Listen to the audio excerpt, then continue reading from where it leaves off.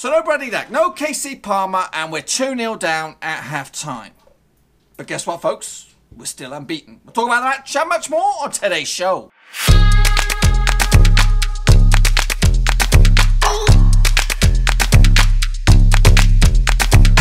That's right, folks, back once again with another match review, this time looking back at the Blackburn Rovers Reading game at Ewood Park. Now, we'll get to that in just 1 second. Now, if you are new to the channel, please hit the old subscribe button to keep you bang up to date with all things Blackburn Rovers related, championship related, world football related. We've got it all here under one roof. So let's waste no more further ado and take a little look at the match, which ended up all square in the end after 90 minutes. 2-2 between Blackburn Rovers and Reading. And boy, oh boy, as the cliche goes, this was definitely a game of two halves. Bödvarsson on a daily double, 12 minutes and 25 minutes to give Reading a comfortable 2-0 lead, despite the fact that the first 10 minutes, it was all Rovers. I think even Rothwell, I think he hit the bar. There was another effort that was agonisingly close, but it didn't go in. None of them went in. Flip-flop a little bit into the second half, and Rovers got the bit between the teeth. A lot more pressure in the Reading area, and two howling defensive errors.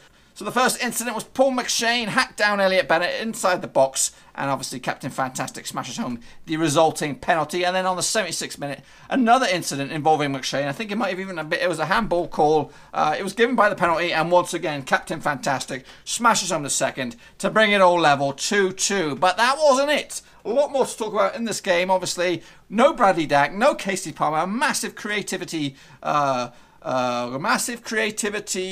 shortage within Blackburn Rovers, but up stepped Joe Rothwell. Fantastic performance for him today. We'll talk about his match rating in just a second. But Adam Armstrong was left to also try and fill that void, but he picks up an injury midway through the first half. He was then substituted. On came Dominic, who was later then substituted himself for his own injury. So injury crisis galore. A lot of rumours flying around social media about a couple of free transfers coming in, loanees coming through the door within the next 24 hours. A very, very busy place Ewood Park will be tomorrow. Anyway, let's take a look at the starting 11s first and foremost. The hosts, Blackburn Rovers, we had Ryer in goal, Bell, Lenihan, Mulgrew, Nyimbe, Evans, Rothwell, Smallwood, Bennett, Graham and Armstrong leading the line. And these are my match ratings for Mighty Rovers. 6 for Ryer, 7 for Bell, 7 for Lenihan, 8 for Mulgrew, 8 for Nyimbe, 8 for Evans, 8 for Rothwell, 6 for Smallwood, 7 for Bennett, 6 for Graham, and just the 5 for Armstrong due to his injury. So he couldn't really change much of the play within his short stint at Ewood Park on Wednesday night. Anyway, let's take a look at their visitors. Manoni was in goal, Yayadom, McShane, Moore, Blackett, Kelly, Maita, Bakuna, Aluko, Baldock, and Bödvarsson, the main man up front. 2 goals for him today. My danger man, McNulty, was on the bench. He got a little bit of game time towards the end of the thing, but not really anything to write home about. But what a player we have on our cards, folks, and Corey Evans. I don't know where he's been for the past 2 or 3 seasons. Well, he started to show up this season. Past 2 or 3 games, he's been one of the best players, if not the best player on the park. I think the man of the match today went to Rothwell, but to be honest with you, it should have been either Nyimbe or Corey Evans. I think those two have been absolutely phenomenal, and that's just credit to what Tony Mowbray is creating here at Ewood Park. You know, obviously we're trying to improve the squad depth a little bit. It's not easy. You know, the fee that we're being quoted for this Breton fella at Nottingham Forest is absolutely bonkers. 8-10 million, whatever it is. So and now the rumours of Rodwell, Adichie, and this guy, what's his name? Harrison Reed from Southampton. All these players are rumoured to be coming through the doors within the next 24 hours. And Ichibi, I think, has kind of got quashed a little bit, but it's good to see that hopefully that these additions get added. I know people have their own opinions on Rodwell, but I think if the money's good, I think he deserves another crack at the whip. And you know, Mowbray said this himself, the pedigree he has. He's played for Everton, he's played for Manchester City. Obviously, he kind of went a little bit south for him in Sunderland. You know, I think he made the wrong move between Everton and Manchester City. If he had stayed at Everton, he could be still in the England reckoning right now. So maybe, just maybe, if this deal does happen, Mowbray can tap into that old Jack Rodwell of yesteryear. He's only 27 years of age, still got at least 5 years at the top. And if we could get the good 4 or 5 years out of him ourselves, then we could be in for a bit of a stonking deal. Anyway, let's take a look at the heat maps for this match. Once again, down the right-hand side. And why is the right-hand side such a key importance for Rovers? That's where Nyimbe's running his little socks off. He's been absolutely phenomenal in these opening 4 games of the season. Keep him fit, and we've got a cracking right back on our hands. He does a lot of donkey work. He seems to be very confident on the ball. And I think like one of the commentators said on the older I Follow commentary, that season in League One has done him the world of good. Look at how many touches we had of the ball compared to Reading. 718 compared to Reading's 524. We're going to go backtrack a little bit. I've not gone over the statistics here. The average match rating on WhoScored.com, 6.78 for Rovers, 6.61 for Reading. They've given the man of the match to Bödvarsson. I have to disagree with that one, and I don't think that Mulgrew deserves an 8.2. Yes, he got 2 goals, but really, Evans and Nyimbe were absolutely phenomenal. Rothwell was immense as well. What a pickup he's turning out to be. Total shots for Rovers, 16 compared to 8 for Reading. As for possession, we dominated that 60%. I'd say 61% compared to 39 for Reading. Pass success rate, once again, 72% in favour of Rovers, 62 for Reading. We did 9 dribbles compared to 2. We won the aerial battles, 42 to 34. We won more tackles, 22 to 19. More corners, 6 to 1. But we were dispossessed more times. In fact, scrap that. Reading were dispossessed more times, 20 to 11. So obviously the 2-2 scoreline kind of flattens Reading a little bit. They only had a couple of real good chances and they scored from them. So maybe, just maybe it's our defensive frailties that gave Reading a bit of a chance in this one. Anyway, take a look at the shots for Rovers. Obviously, a lot in that centre of the penalty area. There are a lot of goal mouth opportunities that just couldn't be tucked away. A couple of long distance efforts as well. So not too bad for Rovers. So you've heard a little bit what I've had to say about the match. Now, what did the gaffer have to say shortly after the final whistle between Blackburn Rovers and Reading? I think so. And yet at half time, you might have been happy to take a point. It's and yet we all know the spirit of this team, the fighting spirit that several times last year I think we came from 2 down and managed to either salvage a point or I think once or twice we maybe went out to win. So kept going, dug in, thought we started really well. Obviously Joe smacked the crossbar, the post. They had a few things blocked around the 6-yard box. We had a few good efforts at and then it sort of knocked the stuffing out of our goal. It was just like a hopeful ball they're trying to put over the top. Darragh lost the flight of it a little bit, thought he was going over his head, hitting him on the top of the head. Him and David got a bit mixed up. David was going backwards when he probably should have come and got it, and the boy just nicked in. But I think it knocked the stuffing out of us because we'd started so well and we had to react. They scored a second, of course, which was a decent cross into the box. But right from the off at the start of the second half, I think we showed our intention, and I think they could smell that it was there for us. We just needed to get that next goal, and we did get the next goal, and we played on the front foot. We were asking the questions. The last 10 minutes or so was a bit scary because it was a bit end to end. We were leaving ourselves very open, lots of space defensively, and they'd brought some really fast players on the pitch. And but great credit to them that they dug in. They didn't lose a football match again. It's been a long time, I feel, since I think we've lost one at Charlton, did we? But after that, it's been a long time, it feels, since we've lost a football match, which is a good feeling. And I think hopefully there's a connection with the fans and the team. They know that even at 2-0 down, we're going to give everything we've got. So let's hope there's some positives from tonight. We'd have liked to have won tonight, of course we would, and we've got another difficult game on Saturday, but it's at home against a very good technical football team that we're going to have to be really at it. But let's look forward to the challenge and let's see how we get on Saturday. Yeah, I think so. And for long spells of the first half, I think it's particularly the first quarter of an hour or so with the first half, although we started really positively. We just needed to tinker a few things. At 2-0 down, you can't just keep going, so we made some changes. Now a bit harsh on Richie, I think, but we just needed to just mix that balance up in midfield really and try and get an extra striker on the pitch, and it paid dividends. We scored from what were pretty clear-cut penalties. Managing to push Elliott a bit higher, Rothwell a bit higher, and having 2 targets at the top end of the pitch. Obviously, Dominic did really well until he got injured. He was a threat. He had a good leap. He was causing them problems, keeping it up there. But Joe Nuttall showed what he is. He's a young lad with lots and lots of potential, and you know, and physicality, which was important for us today. When you're chasing a game, sometimes you've got to get it forward and you've got to keep it up there and you've got to press in behind it, and we did that well second half and nearly got all 3 points. It is, and I think he failed once or twice doing it last year. I think he scored one and missed one. I'm pretty sure that was the case. I remember him missing a second penalty last year. So listen, he's an international footballer. He's 32-year-old now. I would back him to do what he did. I thought it was great. His first penalty, they just smashed it really. I think, and I asked him in the dressing room there, he didn't know which way he was going before. He was trying to look at the goalie, and the goalie didn't move, and so he just picked a corner, which was, and he's so pure with his left foot. He doesn't sclaff them, you know. He doesn't kick them into the ground. He makes a pure contact, and the ball flew in the back of the net. So from that point, we'd hoped that we could have created a chance or two to win it, and we did. And not all a brilliant bit of play, to be fair, to work the move to get the ball in the box. And Joe's probably headed it too well. If he heads it a little bit, makes it not such a good contact, it maybe drops in the far corner. But he's headed it well, and it's just gone over the top. Listen, it's football really. You know, I could have easily changed the formation back again and put a little bit more defensive cover on and stopped it being so open, and yet I felt we'd scored 2 goals. I was just thinking of the mentality.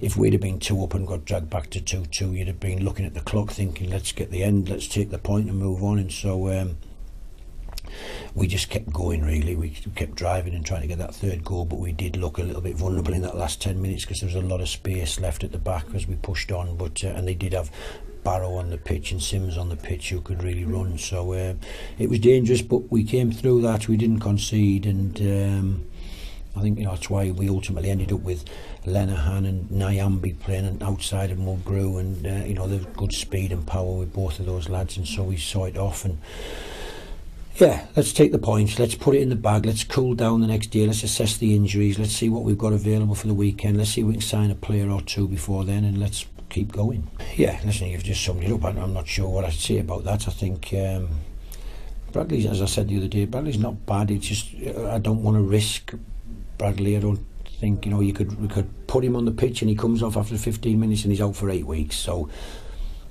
if it takes a few days or it takes another week or whatever it might be, let's see how he is the next few days, see whether he's ready for Saturday. If he's not ready for Saturday, that's okay. As long as he plays 35, 38 games for us this year, 40 games for us, then, you know, we'll be happy to get that out of him.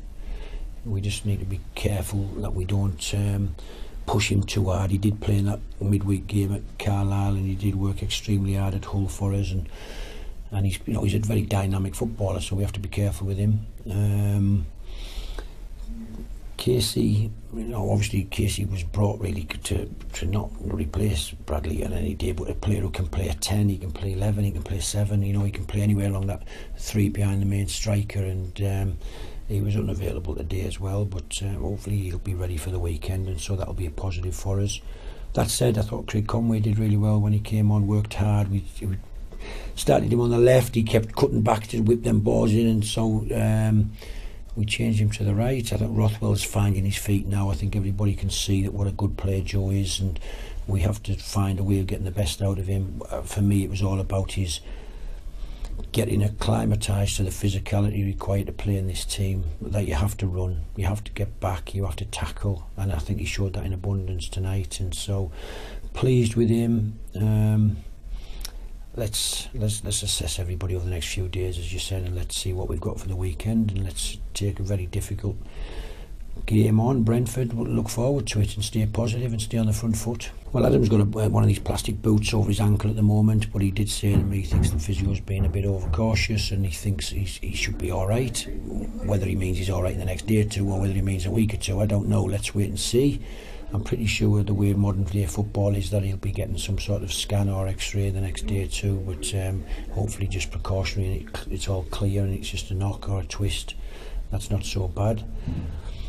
Dominic, I don't know yet. He obviously was very, very careful coming off, very slow coming off. That's a knee, I think, and so potential ligament damage, I think. Let's see, fingers crossed for him, but it's a bit early for us to know yet. I think that, again, he'll be getting a scan, I would assume. Yeah, of course, listen, we've worked really hard over the last few weeks to try and make things happen. It's been a slow process, of course. Nobody's in a rush. As I've said in the past, there's a few players that we've got that people are desperate to take on loan, and yet they have to stay until we get the players we need, and that's why every year transfer deadline days it's a manic day, isn't it? Because everybody seems to leave everything to the last day when they think, right, I can't do this, this deal's not going to happen, let's do that, and that's how it works really. So let's wait and see. We are trying hard. Hopefully we'll sign a few players in the next few days that have to come and try and prove themselves in our group, in our squad. They have to acclimatise to this emotional group that work really hard for each other and have a great connection. They've come into a different league and they've got to use the qualities that they've been showing for a long time now, and new players have to try and fit in with that really, and so let's see how long it takes. As I said about Rothwell, it's taken a little bit of time. He's getting up to speed. Obviously Davenport's been injured, but he's a fantastic young footballer as well, and you know, hopefully it won't be long before he's back. So let's see. Top end of the pitch, of course, we need to. I don't want to stand here and tell everybody we're desperate for top end of the pitch because the prices go up. So, but you know, let's wait and see. I'm sure Bradley won't be long. With Danny Graham, you know, soldiering away today, working really, really hard. Nuttall came on, made an effect. So, and as I say, the top end, you've got your Conways, your Bennetts, your Rothwells, all can play underneath. Kasey Palmer. So we'll be fine, I'm sure. So you've heard a bit what I've had to say about the match, and you've heard what the gaffers had to say about the match. What did Mark Mayo from the Tilehurst End podcast say about Reading's 2-2 draw with Blackburn Rovers? So from a Reading perspective tonight, it really was just a case of throwing away 2 points that we probably should have taken home, and mainly the problem with the dropping of the points tonight is because it was individual errors. It's Paul McShane's penalties twice that gave Blackburn the points, and it's disappointing because I don't think we really let Blackburn have any real open play opportunities. It seemed like there was a decent lid at least in and around our box to keep the pressure down, and you know, going back to the start of the game, Reading going 2-0 up in the first half was good. It kind of goals that came out of nowhere. The second goal was really good from our perspective because it's a sort of goal we've been dying to score this year, getting the ball out wide, getting into the box.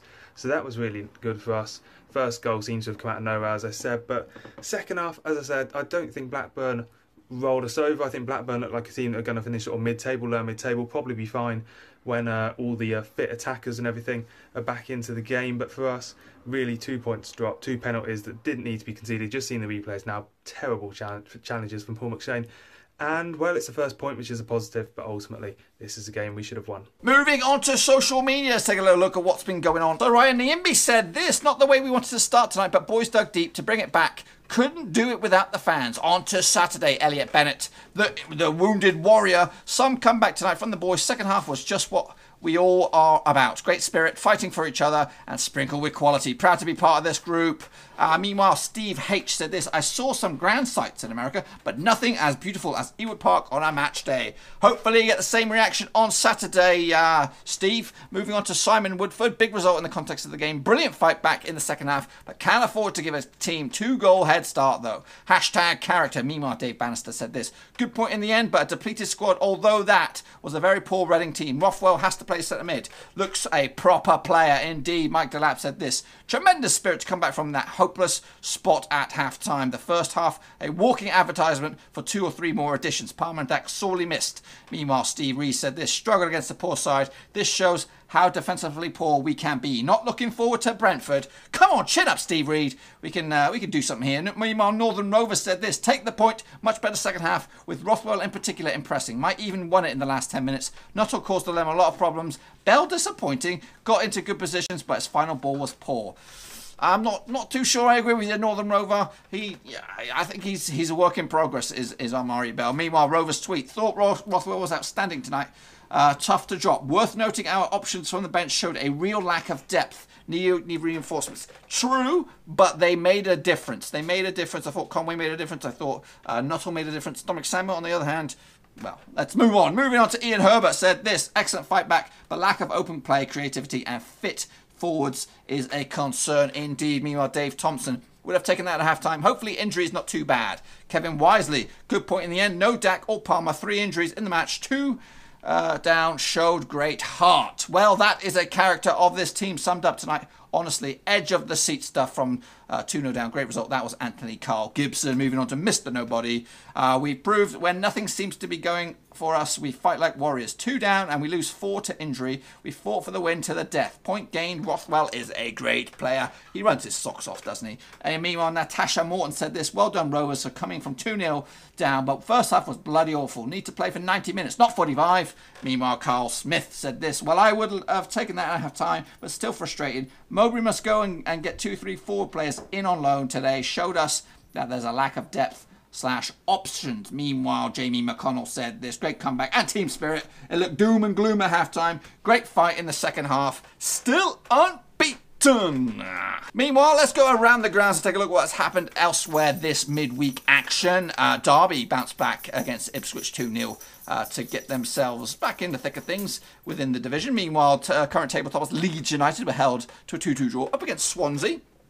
Look at Bolton running away with it at the minute. 1-0 winners over Birmingham, despite not playing too great. Hull City, the team we beat last time, they got themselves back in track with a 3-2 win over Rotherham. And our next opponent's Brentford. They took on Aston Villa. Goals galore in that one, 2-0. Meanwhile, Norwich City had the better result up against Preston North End, where their old gaffer was in charge there now. 2-0 winners for Norwich City. And right at the bottom, look at Stoke City. What a nightmare start to the season they have. 3-0 losers to Wigan Athletic. And what does that do to the table? As you can see, Leeds United, Middlesbrough and Bolton joint top with 10 points. Obviously, goal difference kind of separating the sides. Our next opponent is Brentford, sitting pretty themselves in 4th spot. As for the mighty Rovers, we're into the top 10. We are 9th, just behind Wigan in 8th. And above Nottingham Forest on some sort of technicality. Down at the bottom, QPR, Reading, Stoke and Ipswich are the bottom 4. As for all you numbers buffs out there, Neil Mape is the current top goal scorer with 5 goals. And he's actually the king of assists as well with 3. So he's currently top dog in both columns. And he's coming to Ewood Park on Saturday. So we must break his legs. That's right. Meanwhile, who else is joining him? Andres Wyman's in there with 4 goals. Jay Rodriguez is also in there with 4 goals. And Kemar Roof for Leeds United is also in there with 4 goals. As for any Rovers players, absolutely no one in those 2 tables, so we need to get that rectified. But we have a couple of goal scorers in the mix that are not far behind in the old tally charts. So that's pretty much all I've got for you today, folks. If you enjoyed this video, please give it a good old thumbs up. If you are new to the channel, smash the old subscribe button to keep you bang up to date with all things Blackburn Rovers related, championship related, world football related. We're going to all here under one roof. Also, make sure you check out my description. Links to my other social media platforms are in there. And if you want another good resource for anything Rovers related, why don't you head over to the roverschat.com website. Link to that puppy in the old description below. And if you want to chat with Rovers fans just like me, head over to the brfcs.com forum where you can talk about Victor Anichebe, you can talk about Rodwell, you can talk about all these potential transfers. Right now, it's probably a hot topic in the old forum section, so make sure you check that bad boy out. Anyway, for me, I'm looking forward to the next few days to see what kind of new players are going to be added to the team. I don't care if they're blue, yellow, pink, whatever, as long as they're not Burnley scum. I will take out anyone. I will give them all a shot until when they pull on the blue and white. I'll be rooting for them. So if it's Rodwell, if it's Anichebe, if it's who's really garbage, if it's Elliot Ward coming back again, I will be cheering them on. Believe me, all the way, because they're mighty Rovers. Anyway, we'll be right back pretty soon with the Brentford preview in I don't know, hours time. So check back here for that puppy. If you've enjoyed this video, once again, give it a good old thumbs up. Until next time, thumbs up, subscribe. Ciao for now. Thanks again for watching. Please like, share, and most importantly, hit the subscribe button to keep you bang up to date with all things Blackburn Rovers related, championship related, football related. We've got it all covered right under one roof. And while I still have you, please be sure to check out some of the old videos scattered along here. I hope.